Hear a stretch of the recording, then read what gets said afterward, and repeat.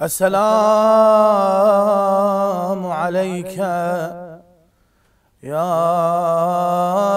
أبا عبد الله وعلى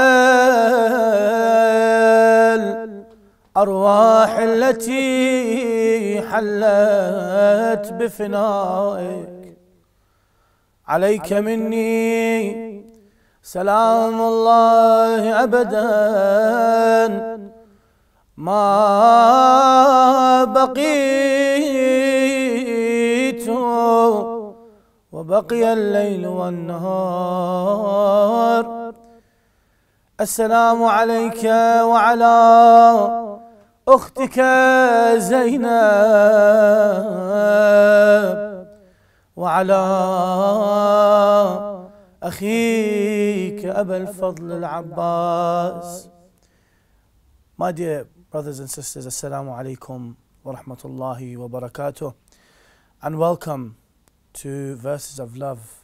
We first start with sending our deepest condolences to Imam of our time. May Allah hasten his reappearance, inshaAllah, for the shahadat of Imam Muhammed bin Ali Al-Jawad, an Imam who plays a massive role,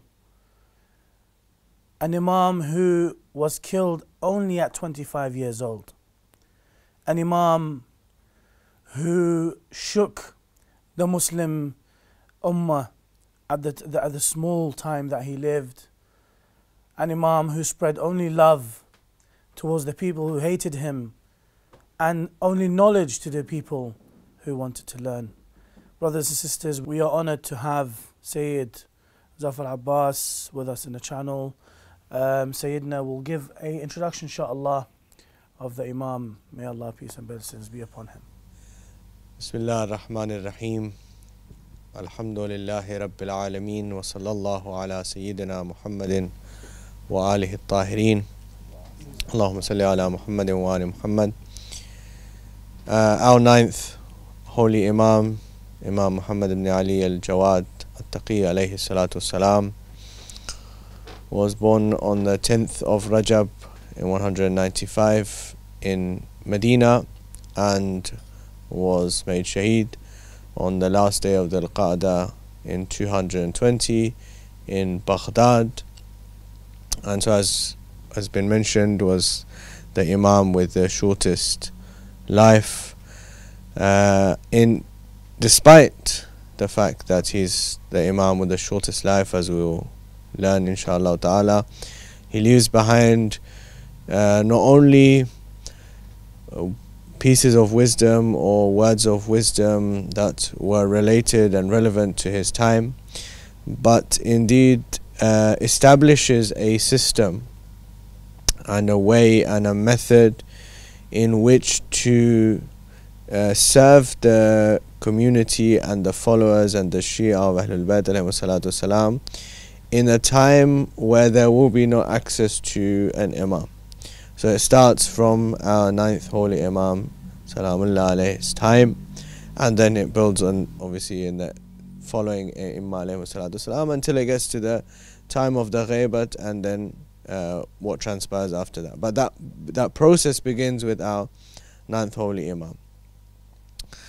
He of course is born at a time and lives at a time which is a particularly difficult time for followers of Ahlul Bayt alayhi salatu salam, for the Sa'adat, for Aimma alayhi salatu salam, despite the fact that of course it's the time where Imam alayhi salatu salam, Imam Rida alayhi salam, his father, has been brought to Khurasan, to Iran, on the invitation of Ma'mun, but yet Imam alayhi salam is still in Medina, so he's away from his father, and all the family are away from Imam Rida alayhi salam.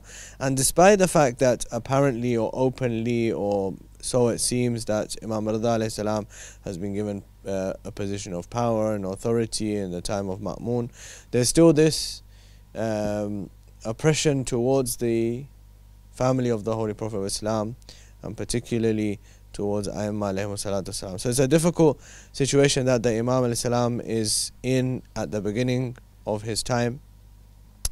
Despite this, he begins his life in these circumstances, and then of course his father Imam Rida alayhi salatu wasalam is made shaheed when he's 9 years old, and then he takes on the responsibility of imamate.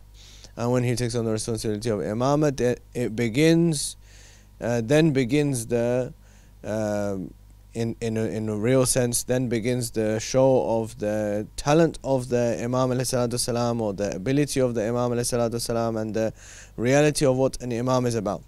Because if we look at the broader policy of Allah subhanahu wa ta'ala with regards to Anbiya, to Aimma alayhi salam, to his representatives, then it is the case that even if there's more than one person present at one time, and that's in some cases there's maybe 3 people, 4 people who are representatives of Allah subhanahu wa ta'ala present at the same time. But if they're in the same place, if they're in the same area, if they're all in the same city or same area or same place, then only one of them will speak, and that will be the person who is the Imam, who has the responsibility of Imamate at that particular time. That is the policy of Allah subhanahu wa ta'ala. Therefore, for example, in Karbala we see there are 3 Aimma alayhi salam present, but only one Imam is speaking. They don't have the other Aimma alayhi salam speaking or offering policy or offering statements or offering guidance until their turn or their time will come. Until the day of Ashura, only Imam Hussein alayhi salam is speaking. At the evening after Ashura, then Imam Sajjad alayhi salam speaks as Imam, and Imam al-Baqir alayhi salam still remains silent. So this is the policy of Allah subhanahu wa ta'ala, that at one time, if there's all these people present, only one of them will be speaking. So Imam al-Jawad alayhi salam, of course, is present, but he's not speaking in the time of Imam Rida alayhi salam. When Imam Rida alayhi salam is made shaheed, then Imam al-Jawad alayhi salam will speak, and then when he speaks, he will testify and show the consistency of what Aimma alayhi salam are all about. He will reply and respond and take on the challenges as his predecessors, the Aimma alayhi salam before him, have done so. And he will do all of that while still at a very young age, which from an apparent point of view, from a Zahiri point of view, he's still a child, but he's taking on these challenges of people much older than him, apparently people who are scholars, who are kings, who are who have been in this field and this area of work for a long time. And Imam alayhi salam are taking on these challenges. So inshallah we'll go on to look at some of the details of Imam alayhi salam, the circumstances of what transpire at that particular moment in time when Imam alayhi salam takes on the responsibility of Imamat, and how he deals with those challenges in such a way to protect himself, his followers, and to lay down the foundations for things to come later on. Sayyidina, Imam al-Rida didn't have a boy until the age of 46 or 47. So there was a doubt in the Imamah from when Imam al-Rida was an Imam. So of course it must be difficult for Imam Al-Jawad becoming an Imam at such a young age and people doubting him. So this thing that trembled the Muslimin at that time is when I think there was a narration where a person who came, who was being judged for stealing of the calf there. Can you elaborate just a small point on that? Yes. So I mean, if we just before we look at that point, I think a very important point, but what you raised regarding Imam Rida alayhi salam being very old when Imam Al-Jawad alayhi salam was born, I think it's a very beautiful point to observe, because just immediately prior we have Imam Al-Kadhim alayhi salam, and Imam Al-Kadhim alayhi salam spends, as we know, a very well known thing, that he spends most of his life in prisons. Yet he has 37 children. Despite the fact that he's spent most of his time in prison, he still, Allah subhanahu wa ta'ala still says, I've given him not just a couple, but 37 children. Imam Rida alayhi salam doesn't spend even a day in prison. Yet he has to wait until he's 47 or 48 years of age before Imam Al-Jawad alayhi salam is born.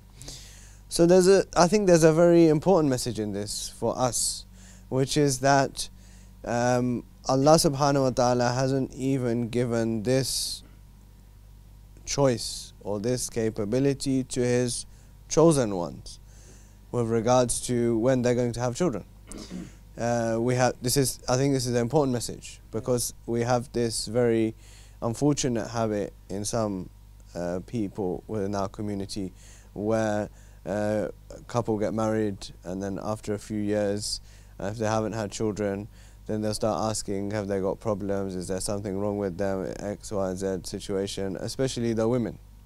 The poor women are put through all these kind of ordeals and difficulties regarding why they're not having children.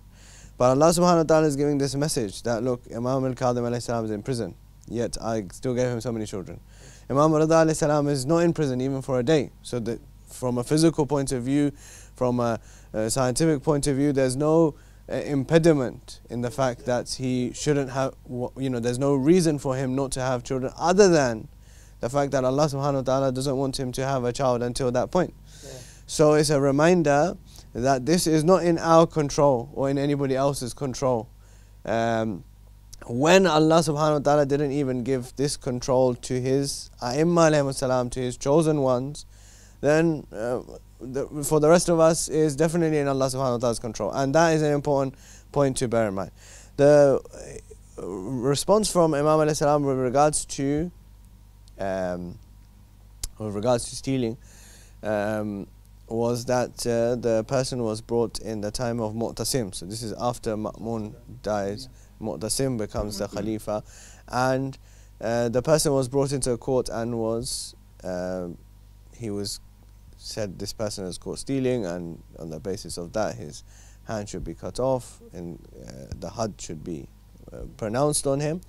But there was a dispute over where the hand should be cut off from. So Mu'tasim asked, where should the hand be cut off from? So one person said the hand should be cut off from the top of the arm, and one person said no, it should be cut from the elbow, and the other person said it should be cut from the wrist. So he said this is fine. This is amongst the scholars who said, yeah. So he said that this is fine, but what's the evidence for cutting it from the arm or from the elbow or from the wrist? And they were not able to present enough evidence or any evidence regarding where it should be cut off from, other than the fact that in Urf, what is considered hand. So in Urf, depending on different contexts, from the arm it could be considered hand, or from the elbow it could be considered hand, or from the wrist it could be considered hand. And then finally, after all answered had been exhausted, they summoned Imam Al-Jawad alayhi salam, and they asked him, and he said that the finger should be cut off and not the whole hand. So Mu'tasim asks Imam, what is the evidence for just the fingers to be cut off and not the whole hand? And the Imam alayhi replies that Allah subhanahu wa ta'ala in the Holy Quran says that the masjid, the places of sajda, belong to Allah subhanahu wa ta'ala, and the palm of the hand is a part of the places of sajda. They belong to Allah subhanahu wa ta'ala. And this is another important message, that just because somebody's committed a sin, even a sin for which had will be pronounced, doesn't mean that person is now out of the fold of Islam. Doesn't mean that person is now a person who can never come back to the religion of Islam.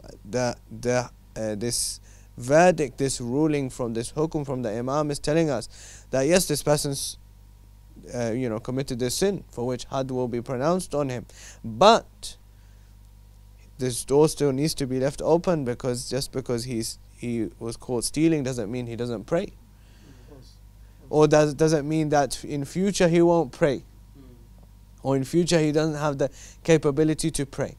So it's an important another important lesson in today's society. Particularly, we're very quick to be judgmental about people. Oh, this person committed a sin, or that now he's coming to the masjid to pray.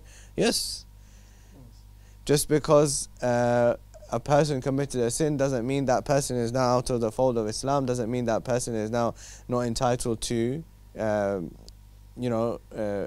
be considered a Muslim, or considered a mu'min, or a believer, or a Shia of Imam alayhi salam.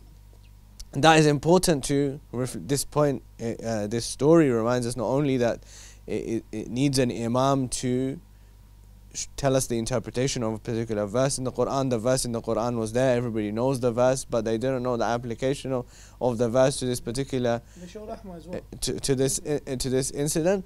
But also it shows us that, look, when the Imam alayhi salam wasn't judgmental towards that person, then how can I be judgmental towards a believer? If I say that I'm a follower of the Imam, how can I be judgmental over somebody who that I found out to commit a sin or committed a sin? No, I'm ordered, and in fiqh we have this rule that we are ordered to consider or assume the best intentions of the person. That if I've seen that person leave and then come back, then I should believe that that person asked for forgiveness. If I saw somebody committing a sin, maybe the next day when I saw him at night, he asked for forgiveness. Or if I saw him at night committing a sin, in the morning he asked for forgiveness. I'm ordered to assume and believe that that is the case, even if the person didn't.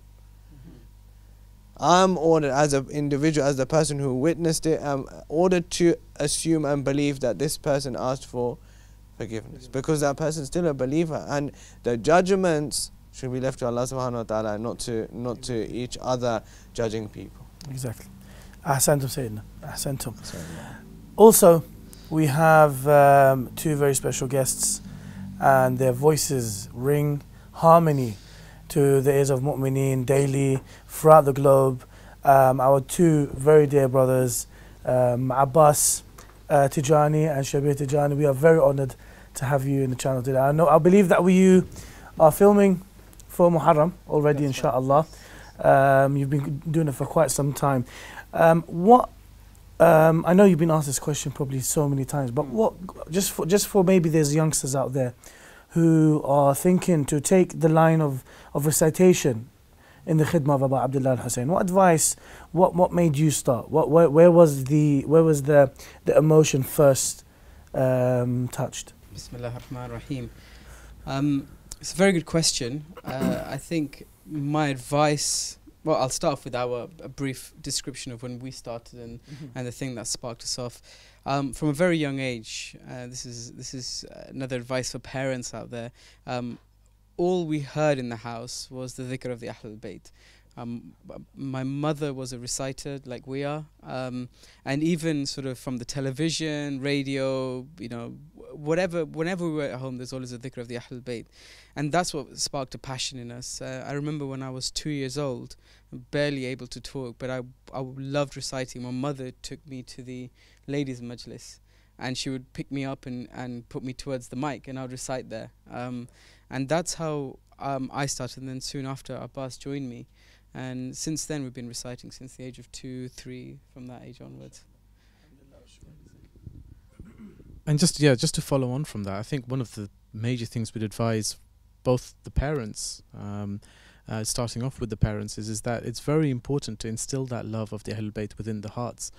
Just to put this into perspective, I'm blessed to have a daughter named Zahra, and she has a particular nasheed that she absolutely enjoys, which is called Yours, Ya Zahra. And every time we've set off on a car journey, she refuses to stop crying and shouting until that particular nasheed is played, because she keeps saying Zawa, Zawa, Zawa, Zawa until it's played. But that shows that the more you put the nasheeds, put the names of the Ahlul Bayt in front of the children, the more you present it to them, the more they're surrounded by it, the more they'll pick up. But equally, from the children's point of view, and in particular, we look at not the children, but those that are into the adolescent age. Just touching on what Said was saying is that, you know, if people commit various different sins through the adolescence that sometimes can happen as they're growing up, it's very important to remember that Allah subhanahu wa ta'ala is one of the first to forgive.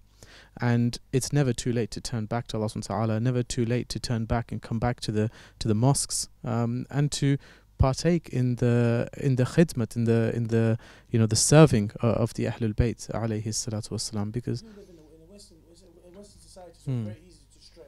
Absolutely. No, absolutely. And I think it's very important for the youth to remember the fact that Imam Al-Hussein alayhi salam, his entire army, majority of them were filled with the youth, the people that went and they gave their lives for Imam Al-Hussein alayhi salam. And the youths are the ones that have the most energy to make change. And so if they have any ideas, I think the elders of the community shouldn't shun them away. Try to encourage them to be part of it. But my main advice for particularly the parents is to nurture that love for the Ahlul Bayt, and as the youth get older, is to nurture that love of the Ahlul Bayt within themselves and to their kids as well. And obviously, guys, we can't have you on the show without listening to the beautiful voices. Sure. So inshallah, I want to start with a spoken word poem for this particular segment. The title is called Crimson Sky. If we start with the salawat ala Muhammad wa al Muhammad, Allahumma salli ala. I'm not quite asleep, but I'm not quite awake. You see, I've taken my mind to a faraway place, a land upon which 72 bodies lay, upon whom the hooves of the horses prey. I look up and see the crimson sky, red upon orange I see clouds floating by. Looking down at this desperate sight, women and children running from tent satellite, their hearts filled with so much fright, running into the depths of their darkest night. In the eyes of the helpless victims there is nothing but fear, yet the eyes of the beasts are red with a lust for blood so severe. The air shudders under the strikes of their whip. I see small delicate strands of hair in the tyrant's grip. This is a land that is like no other, where the cries of the men of Hashim have been smothered. I see women crying, some for their brothers, weeping whilst rocking a small cradle. I see a young mother. This is a land about which preachers pray, speakers say, where dreamers lay, where leaders stay, where believers don't betray, where seekers aren't dismayed. This is a land where revolutions start, disillusions part, all solutions are, a land that lives in the loved one's heart. Because this is a land that has seen such grief from which there was no relief, where blood has flown like seas of 72, like no other one will meet, whose thirst has prevailed in heat, yet who did not admit any defeat and stood against falsehood and deceit, for whom martyrdom was sweet. These men are those from whom warriors retreat. You see, long ago that die was cast, when on that plain everyone stood amassed. History gives us evidence of the contrast between the oppressors and the harassed. When we look at the world today, we see the oppressors still stalking their prey. We see innocent lives being pawns of play. We still see that innocent necks are slayed. Bodies brushed under rugs by bloodied hands, but you see all of this is planned. There is freedom in speech, but to talk of this is banned. We see destruction of the memories of those that stood strong against any evil doing and wrong. We see graves robbed and shrines desecrated, a manifestation of their hatred. The world turns a blind eye and the devil is aided. History speaks for itself, but the truth is debated. But I tell myself, don't be deflated, because there's someone out there, someone awaited. This was the reason he was created. A day is coming that was fated, and his arrival in all books has been stated.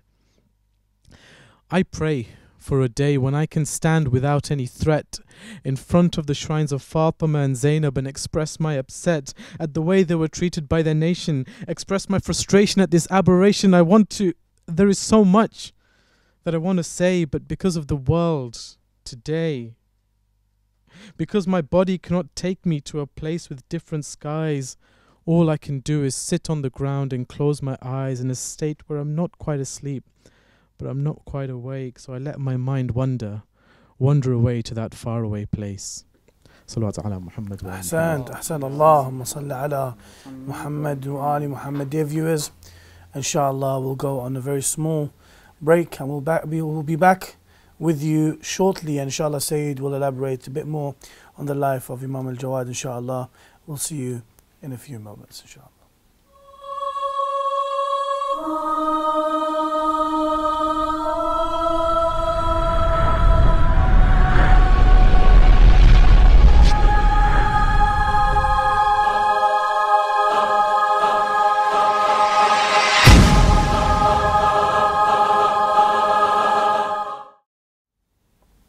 Dear viewers, Assalamu alaikum and welcome back to Verses of Love.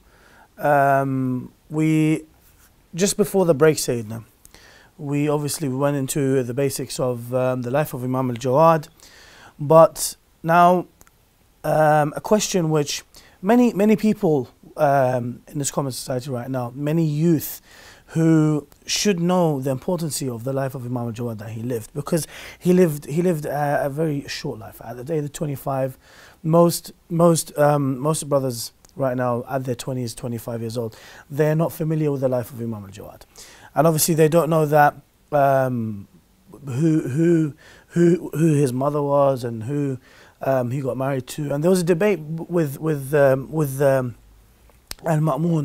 when he married al-Fadl to Imam Al-Jawad. Bismillah ar-Rahman ar-Rahim. Yes, so if we look at that, I think that's a very good point also for us to reflect over. And that is that all of us who are watching, and including myself, who are over the age of 25,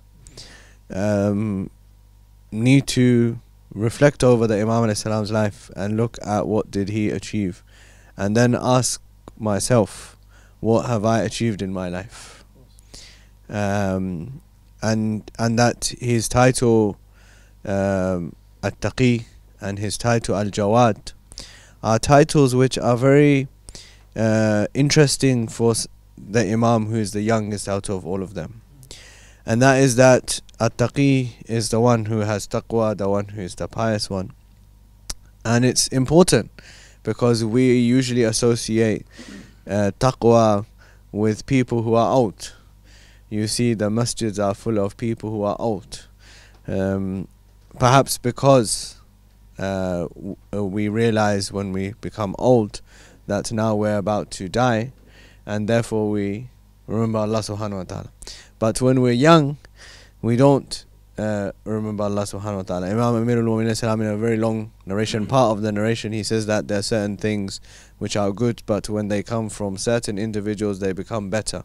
For example, he says justice is good, but when it comes from the rulers, it becomes better. Similarly, in that narration, he says that taqwa is good, but when it comes from the young people, it becomes better. Allah subhanahu wa ta'ala loves those young people who are conscious of him more than the old people. So Imam alayhi is called At-Taqi, to say that taqwa is symbolized in people who are young, in the Imam who is the youngest out of all of the A'immah alayhi salatu. And he's called Al-Jawad. Just very briefly, I want to mention the reasoning why they've been mentioned with these titles. With regards to him being At-Taqi, it's mentioned in Ma'ani al-Akhbar of Shaykh al-Saduq rahmatullah alayh, that he was called Taqi because he was, because of his ibadat, because of his God consciousness in his life. And Allah subhanahu wa ta'ala symbolized that, or made that immortalized, in the fact that one day or one night Ma'mun became very drunk, and he came into the house of the Imam alayhi salatu salam, and he thought that he had attacked the Imam and killed him and cut him into pieces. And he went there with his servant who saw this whole thing happen. And then he came home satisfied with the fact that he had killed the Imam alayhi salatu salam. In the morning, he saw the Imam alayhi salam come out, and he was fine. So he said to his, now who does he tell? that I killed the Imam ﷺ, and in such a way that I made pieces of his body. So he says to the servant, he says, did you see him? Is that Muhammad ibn Ali ﷺ? And the servant says yes. And he said, did you see what I had done last night? He said yes. He said, now don't tell anyone about what transpired at night. But the Shaykh Saduq says that the Imam ﷺ says that this was the reason that he was saved, because of being at-taqi, because of being conscious of Allah subhanahu wa ta'ala. That whosoever is conscious of Allah subhanahu wa ta'ala, Allah will save him in his difficulties. With regards to his title Al-Jawad, which is a very even more important title, in fact, in some ways, that Al-Jawad is the generous one, the one who's generous without considering his own status. There's a person who's generous who thinks, okay, I'm earning £1,000 a month, and then I've spent all my money in order to take care of what I need to take care of, and then I've got some money left over, and then I gave some money into charity. That's one kind of generous. No doubt that is also an important kind of generous. But there's a kind of generous where he doesn't consider, or he doesn't worry about his own necessities, but he helps other people. If somebody comes and asks him, he helps other people. That person in Arabic is called Al-Jawad, the one who is generous without considering his own situation. For Imam al-Salam, it was so well known that he used to help people, even despite his own situation, that some of the servants who were around him, whilst he was in Medina and Imam Rida was in Khurasan, forbid him from coming out of the main entrance of the house. They said whenever he comes out of the main entrance of the house, there's people waiting there, and they ask him and he gives them. So they told him, go from the back entrance of the house, or an alternative entrance of the house, so that people who are waiting outside you don't meet them. Imam Jawad ﷺ informs his father Imam Rida ﷺ of this situation, and he says, no, Allah subhanahu wa ta'ala has made you Al-Jawad, and therefore don't pay attention or don't give importance to those people who are telling you don't go from the main entrance of the house. Go from the main entrance of the house and give people, and never leave your house except that you have gold and silver with you, so that if somebody asks you when you're on the way, you're able to give to them, provide for them. And then he says, if somebody from your relatives, from the Sadat, asks you, then you have a greater right over them. So make sure that you give them this much, and if you give them more, then that is up to you. But give them at least this much, this amount of gold and silver, so on and so forth. So therefore, because of this attribute of the Imam ﷺ, he was called Al-Jawad. So this is another reminder that taqwa, God consciousness, is for the young, and Jawad, being generous, is also for the young. That this habit of helping people and giving in charity and being generous should be instilled from a young age. As soon as a person becomes a one who has money which is saved up, out of that money which is saved up, the person should go into the habit of giving people. Sometimes we feel overwhelmed. We think there's so much poverty in this world, there's so many people in need. How much can I help somebody? And these are the tricks of shaitan. That there's so much poverty, there's so much need, there's so much hunger in this world. If I give £10 or £20, how much difference will that make? So then I say, forget it, I will not give anything. No, even giving that £10 will be good for my akhirat, and it will help that person. And maybe it will help another person to also give. And if my giving helps that person and then helps another person to give, then we will make it into a society of giving. And right now we're in a society of taking, but we want to make it into, Islam wants us to make it into a society of giving. And that philanthropy What happens in this dunya? What do we see? We see people, a person becomes rich, he becomes a millionaire, a billionaire, then he becomes a philanthropist, right? Bill Gates is now, one of the richest people in the world, so then he became a philanthropist. He opened the foundation. Islam says, no, don't wait until you become a billionaire or the richest person in the world to become a philanthropist. Everybody can be a philanthropist. Even if it means giving £10, that person's a philanthropist. As far as Islam is concerned, that person is one who's helping another person, and that might be better than the person who's giving £1 million or £1 billion. Why? Because the niyyat of that person is better. So this is what Islam wants to teach us, and particularly from the life of the Imam alayhi salatu wasalam. Now coming to the point with regards to what Ma'mun tries to do. So of course we know this is the policy of Ma'mun, that he brought Imam Rida alayhi salam to Khurasan, and then he wanted to make the Imam as Wali Ahad, as the heir apparent, and of course what transpired is well known, and then eventually Imam alayhi salam is made shaheed by Ma'mun. Now when he's made Imam alayhi salam shaheed, now he thinks that I still need to do something in order to prove my credentials or the image that I've built up. So he thinks that Imam al-Rida alayhi salam, he was an old person, in that he was an older person, he was in his 40s or 50s, and so I wasn't able to influence him in the way that I wanted. But Imam Al-Jawad alayhi salam, he's a child.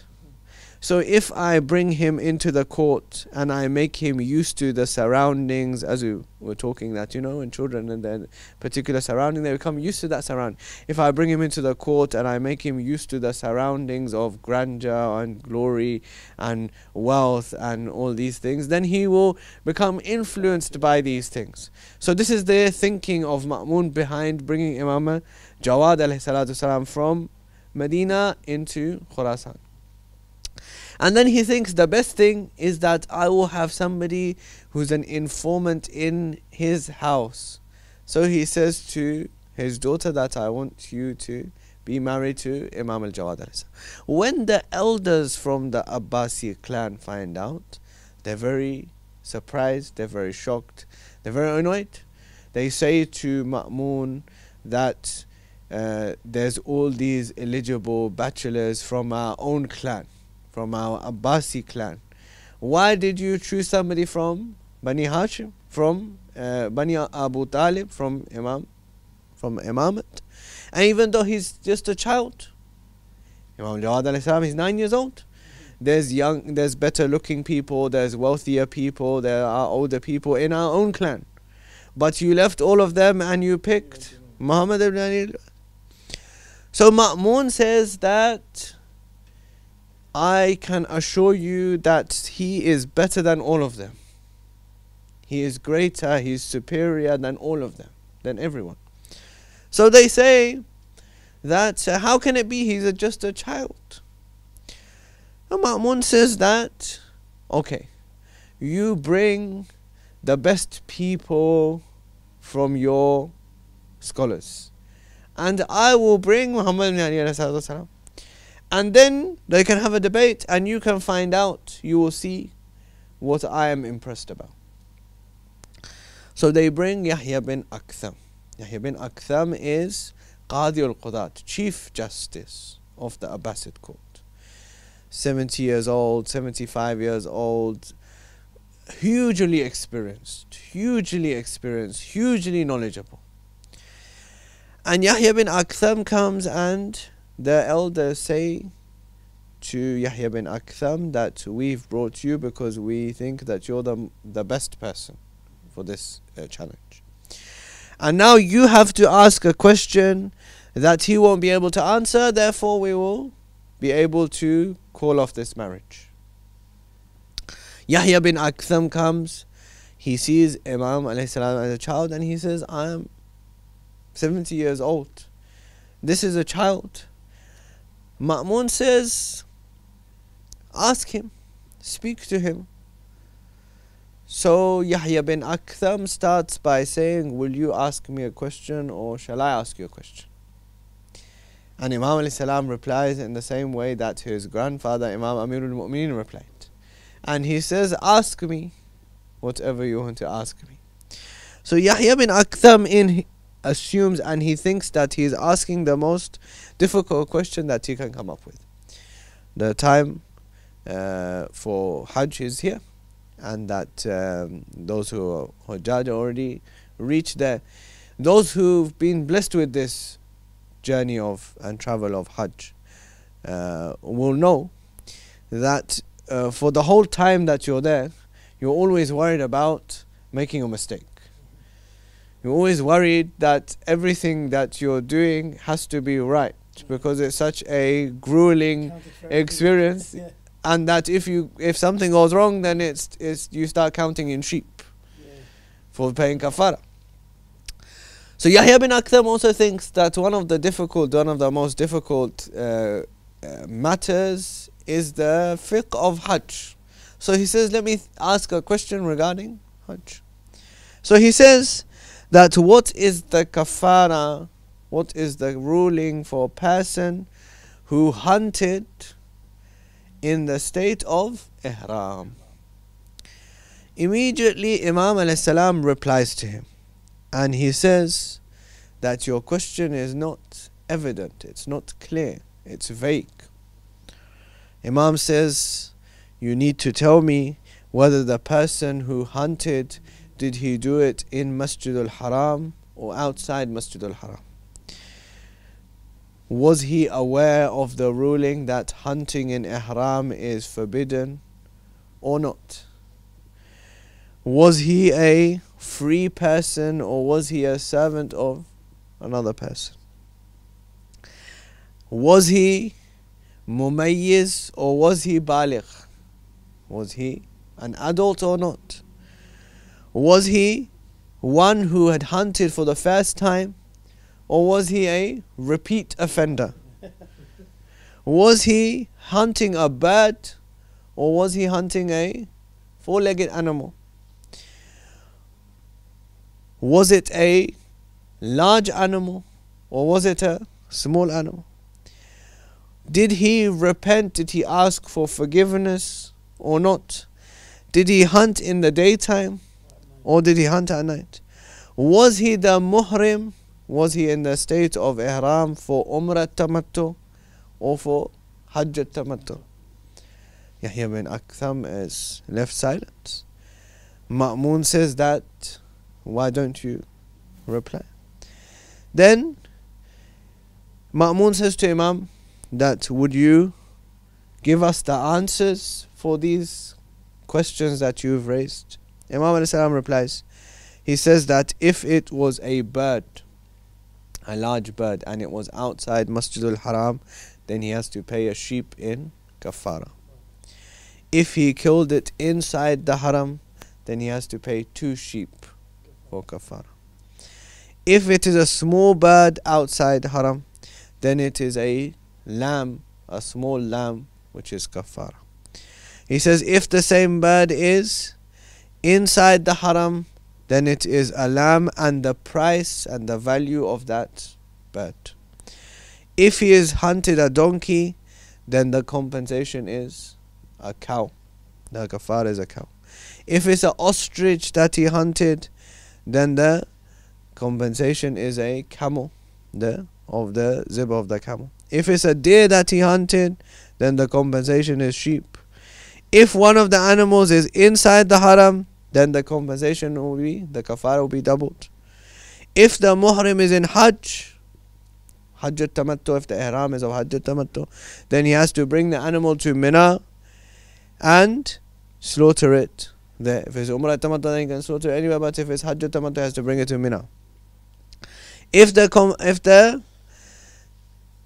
person knew or he didn't know, the kafara is the same. However, if the person intentionally did it, then it is a sin. But if he unintentionally did it, he will still have to do kafara, but it will not be a sin. The compensation, the kafara of someone who's free will be paid by himself, but the kafara of the one who is a servant would be paid by his owner. If the person who did the hunting was mumayyiz but he wasn't baligh, then there's no kafara on him, but if he is baligh, then the kafara is on him. If the one repents, if he asks for forgiveness, then there's no punishment in the hereafter. But if he doesn't repent, then there's punishment. In addition to kafara, there's punishment in the hereafter. Now Ma'mun turns to his clan and he says, did you see why I said that he is better than all of the people that you would bring me? And then Ma'mun says, now why don't you ask Yahya bin Aktham a question? Now this is it's a fantastic question that Imam alayhi salam asks. And he says that a man looks at a woman early in the morning before the time of Fajr, and that look is haram. Then after Fajr he looks at the look is halal. Then at Dhuhr he looks at her and it's haram again. After Maghrib he looks at her and it's in the afternoon. At Asr he looks at her and she's halal for him. At Maghrib he looks at her and she's haram. Then at night after Isha he looks at her and she's halal again. At midnight she's haram, and then at Fajr the next day she's halal again. So he says, who is the man? Who is the woman? And how is this halal and haram possible? Yahya bin Aktham says, I don't know. You better know the answer. Imam alayhi salam says that the woman who's we're referring to in this hypothetical example is a female slave. Early in the morning she belonged to somebody else and a non-mahram, the man looking at her is non-mahram to her. At the time of Fajr he purchases her and she becomes halal for him. At Dhuhr he sets her free, so she becomes haram again. At Maghrib, at Asr he does nikah with her and then she becomes halal again. At Maghrib he does zihar. Zihar is an old pre-Islamic custom which is mentioned in the Holy Quran as abrogated, that a person when he would become angry with his wife he would say, you are like my mother, in the pre-Islamic time, and then he would go away from her. Islam came and said that this practice is un-Islamic, but if you say that you're like my mother, that woman will not become like your mother. And if you say that, you would have to give kafara, you would have to give compensation. So he says he does zihar at time of Maghrib, then it becomes haram, and then he gives the kafara at the time of Isha, so she becomes halal again. At the time of midnight he divorces her, he does talaq, and therefore she becomes haram again. And then in the morning he does ruju, talaq al-raj'i, revocable divorce, so he revokes the divorce and he goes back to the time of Fajr the next day, and then he becomes halal again. The reason for mentioning this, so now Ma'mun is beaming obviously with pride, and he turns to the court, all the people present there, and he says to them, who can answer questions like this? Is there anybody here like amongst you who can answer questions like this? This hypothetical that the Imam alayhi salam has mentioned, what he's done is he's taken 24 hours in the day. So he's gone from Fajr the first day to Fajr the next day, and he's explained the whole bab, a whole chapter of fiqh, the potential relationships that a man who's not mahram and a woman who are not mahram for each other, what are the relationships that they can have. Obviously this is not a real life scenario, it's a hypothetical example, but what he's done is he's mentioned all the potential relationships that a man and woman who are not mahram for each other can have, and the rulings that are associated with each of them. So he's done it this 24 hour that makes it easy for a person to relate to all these rulings. If you just make a list of these rulings, it will be difficult for a person to remember. But by doing it in this way, he's allowed people to learn this rule and each of the rules and relationships by using this 24-hour clock. So it's an invitation, again, an invitation for us to reflect that sometimes, you know, all of us who've done exams will know we all had our ways of remembering things for exams. And Imam ﷺ has done this, used this way in order to allow and help people to remember these ahkam. So it's an insight into the way, into the brilliance of the Imam ﷺ at this young age, for this reason. Obviously, as a result of this, the marriage takes place. It happens in the court of Ma'mun. Imam ﷺ recites the khutbah and the nikah himself. And you'll be familiar that when we have marriages in our own community, we refer to this khutbah of Imam Al-Jawad alayhi salatu wasalam before doing the nikah. And the reason why it's famous, this khutbah of Imam Al-Jawad alayhi salam is famous, is because it's the only marriage of an imam which took place in the court, in the presence of many people. So lots of people recorded that Imam alayhi salam recited this khutbah, recited this nikah, did this and the nikah, and then what he offered as the mahar, which is a very important thing, are some of the du'as that are mentioned in the Majin Mafatihul Jinan for various different days of the week and various different times of the day, which was in addition to the financial mahar. These are the du'as that Imam alayhi salam gave as mahar to Al-Fadl.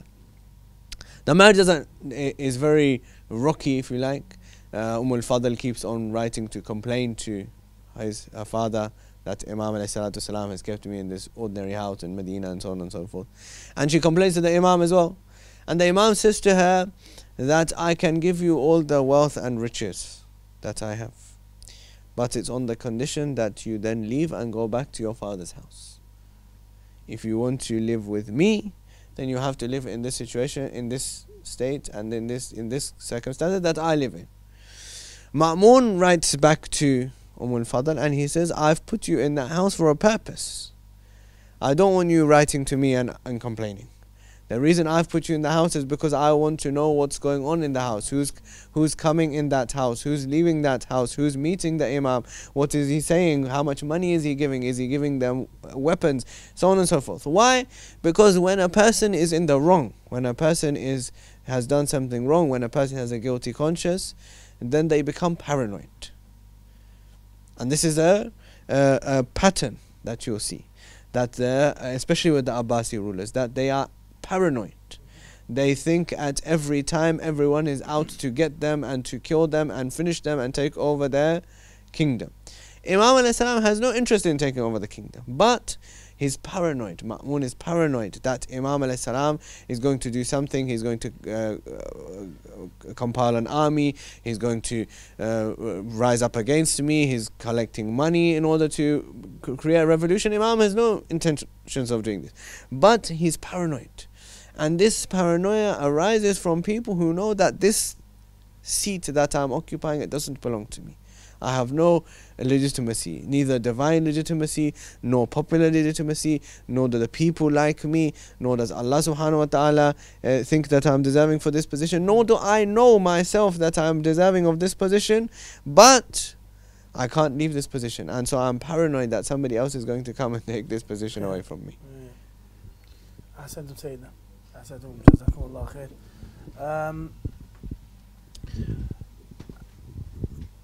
Shabir, inshallah, we're waiting to hear your beautiful voice and enlighten us with your beautiful poetry, inshallah. The next poem I want to recite, inshallah, is remembering the walk to Karbala, and also I'll give you a bit of background about this this poem. About 3 or 4 years ago, when I don't know if you remember, it was around the holiday time and millions, 25, 30 million people went to Karbala. Everyone I knew, family, friends, they'd all gone. And I didn't get the chance to go because of circumstances. So in my desperate plight, in my heightened emotional state, myself and Abbas wrote this poem as a way of trying to express our emotions for this. It's called I'll Come Crawling to You, Hussein. And if we start with the salawat. Allahumma salli ala Muhammadin wa ali Muhammad. Every day it cuts me inside. I'm so very far from your side. I would give away these eyes just to catch a glimpse of your shrine. If I have to cross the seas and every desert in between, I will come crawling to you, Hussein. I will come crawling to you, Hussein. They can cut my arms and my legs, they can take everything that I have. I will come crawling to you, Hussein. I will come crawling to you, Hussein. I can tell you that I'm insane in the love of my master Hussein. In this universe there's no pain that can ever keep me away. Every inch that I come your way, every beat of my heart will say, I will come crawling to you, Hussein. I will come crawling to you, Hussein. You just have to look at this world. See your lovers are tortured and hurt. They can use their tanks and their guns. We will stand together as one. They can tear us limb from limb, but our souls will save from within. I will come crawling to you, Hussein. I will come crawling to you, Hussein. They can put a gun to my head, and they can threaten to shoot me dead. They can wound me till I'm red. They can try to kill me, and yet with my every remaining breath, with every ounce of strength I possess, I will come crawling to you, Hussein. I will come crawling to you, Hussein. And inshallah we pray that when we are at the final stages of our life, they say that when you get to your final stage, every remaining or every memory you have flies in front of your eyes. And it's also said that the Ahlul Bayt visit you if you've been a true believer, a true follower. So we pray that they say, when you breathe your last, you recall your entire past. When my life flashes past so fast, I pray that in my final gasp, death will be the sweetest taste. When I see your radiant face, I will come crawling to you, Hussein. I will come crawling to you, Hussein. Allahumma salli ala Muhammad wa ali Muhammad. Ahsantum. As you know, dear viewers, we have gone through the life of Imam Al-Jawad and heard beautiful poems from the dear brothers, and we know that Imam Al-Jawad, same as any ma'soom from the line of Amir al-Mu'mineen, have died madloom. Imam Al-Jawad lived a very difficult life. He died at a very young age. He proved amongst the court that even the youngest person of the lineage of Rasulullah can shake any person down with their knowledge. So they couldn't take it. So Imam Al-Jawad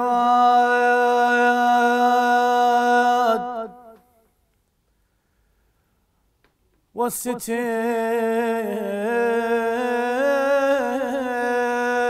at home. Al-Mu'tasam ordered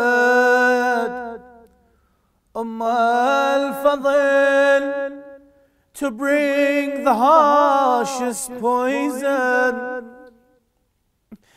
and to put it into Imam Al-Jawad. This poison started to spread throughout the body of Imam Al-Jawad. She left the home and locked the door.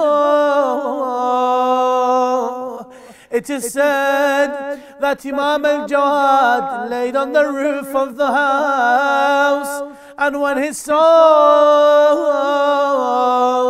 departed this life, he stayed on the rooftop for 3 days. I remind you, dear brothers and sisters, of another story we hear, that Imam Al-Hussein, we say, oh Imam Al-Jawad, you had your son to come and bury you, to give you a burial, to give you a kafan. Imam Al-Hussein was left on the desert of Karbala without a burial. He was left in the desert of Karbala without his head. His children were taken. His children, most were killed.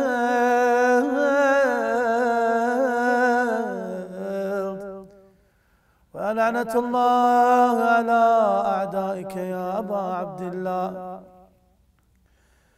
أستغفر الله، لا حول ولا قوة إلا بالله. وسيعلم الذين ظلموا أي منقلب ينقلبون. إلهي, we ask you by the غربة of Abi Abdullah al-Hussein